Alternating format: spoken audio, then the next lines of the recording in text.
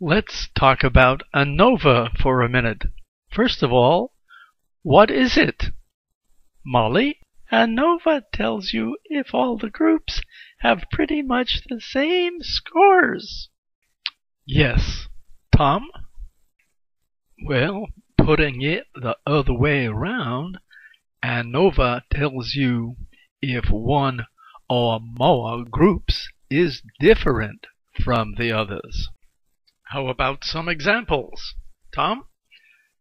Well, I guess there could be 3 or 4 different teachers teaching statistics, and you could wonder if all the classes are getting the same grades. In business, you might have several different advertisements and wonder if they are all working equally well. Does ANOVA remind you of something else? Well, it's just like the t-test, but the t-test only works for 2 groups.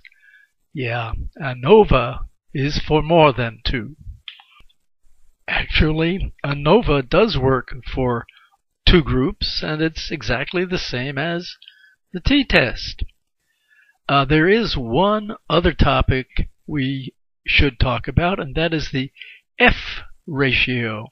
The F value or F test tells us how different the groups are.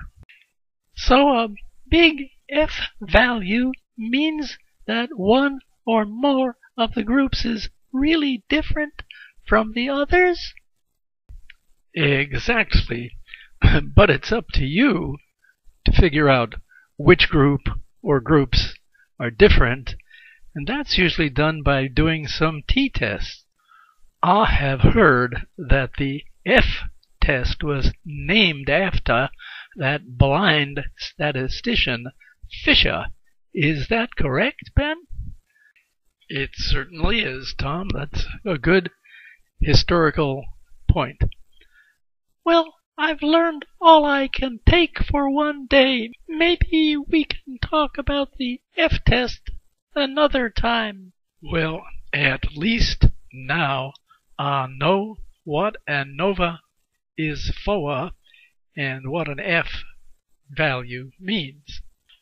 Bye, Molly. Ben? Bye, Tom. Bye, Ben. Goodbye, you two. Maybe next time we can the F-test.